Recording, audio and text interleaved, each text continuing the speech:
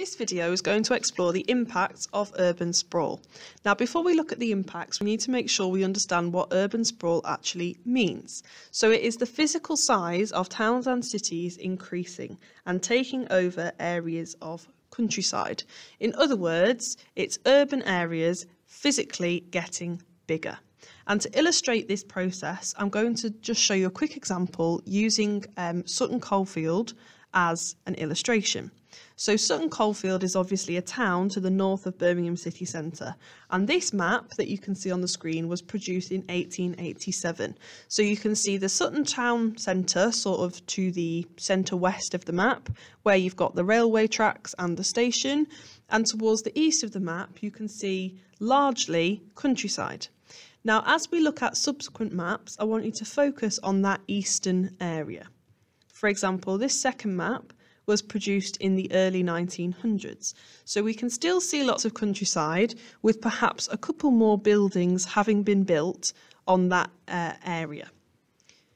In this third map, which was produced in the 1950s, we really start to see the impact of urban sprawl, because we can see a couple more roads having been built, and more importantly, we can see houses pretty much along all of those new roads that have been built across that countryside area. And finally, if we look at this map taken from Google in 2021, you can see lots of new buildings that have been created, like Good Hope Hospital, a couple of primary schools, the Premier Inn, and all of those things have been built on the land which was once countryside. So this is a clear example of how urban sprawl operates. Now, if we focus on the impacts of urban sprawl, this first one, a loss of green space, is perhaps the most obvious impact that urban sprawl can have.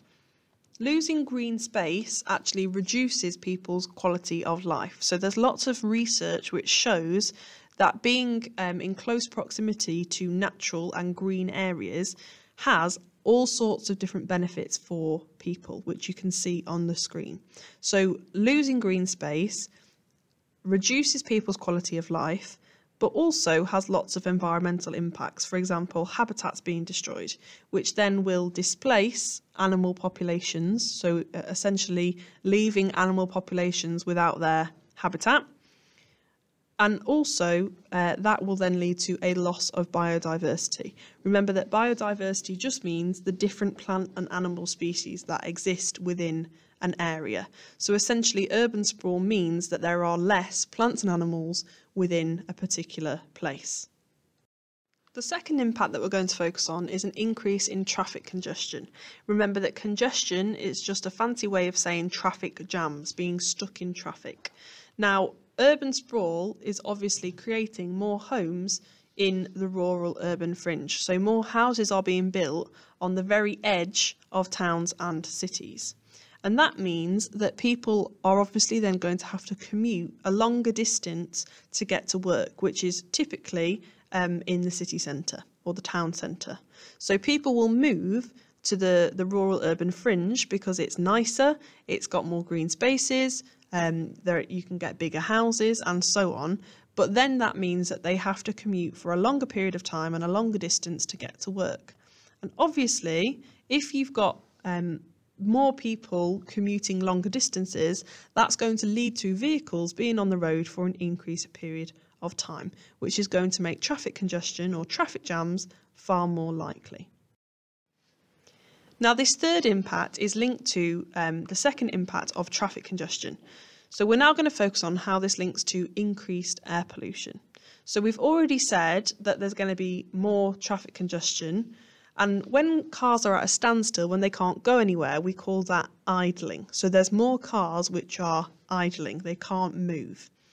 And that idling means that air pollution is going to increase. There's going to be more air pollution that is released into the atmosphere because we've got more cars stuck in traffic with their engine on, but not being able to physically move anywhere, to drive anywhere. And obviously an increase in air pollution will then lead to both social impacts in terms of harming people's health, but also environmental impacts in terms of contributing to the greenhouse effect, particularly the enhanced greenhouse effect. Finally, the last impact that we're going to look at of urban sprawl is an increased pressure on facilities and public services. So we've already talked about how more houses are being built in the rural urban fringe, which is the area where the town or the city meets the countryside.